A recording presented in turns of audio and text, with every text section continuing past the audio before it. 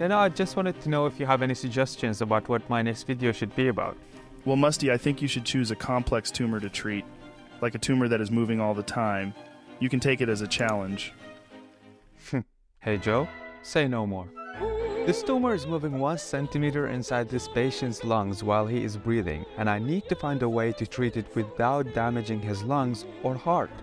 And the big challenge is that the patient could change his breathing or cough at any time, so it's very hard to know where the tumor will be. So I probably need some mind-blowing technology for this challenge. And you know what? We have it. This is the Radixact. It's the Lionel Messi of treatment machines. There is nothing it can do, from delivering total body radiations to treating very small tumors. But of course, for us today, we will use its ability to synchronize the radiation with the breathing motion of the patient. Oh, and you can almost guess the name of this technique. It's called Synchrony.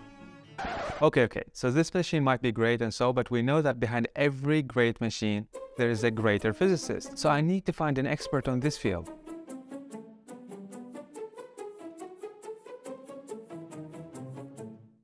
So this is Andre. He has a PhD in medical physics and an expert on Synchrony. Fun fact about Andre, he likes to dance tango.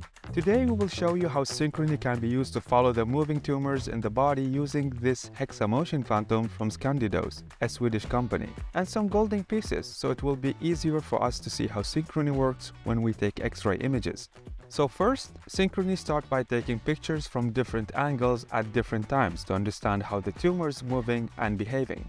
Then it uses some statistics to create a model of how this tumor is moving, so it can use it to predict the movement of the tumor at all times. Synchrony will then continue taking pictures and comparing the position of the tumor with what the model is guessing.